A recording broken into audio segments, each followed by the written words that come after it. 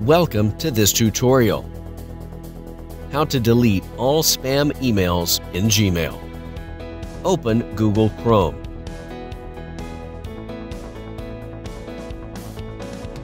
At the top right, click on Gmail. Click on the Sign In button. Enter your email in the text field and click on the Next button. Enter your Google account password and click on the Next button.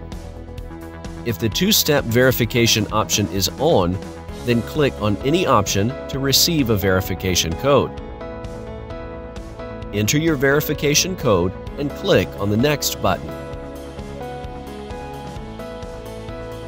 On your Gmail page, scroll down the left menu bar and click on the More. Scroll down again and click on the Spam option link. On the right side of the Spam Emails page, click on the Delete All Spam Messages Now. In the confirmation box of Confirm Deleting Messages, click on the OK button. By doing so, it will delete all the spam emails from the spam folder of Gmail. Wasn't that helpful? Thanks for watching. Please subscribe to our channel.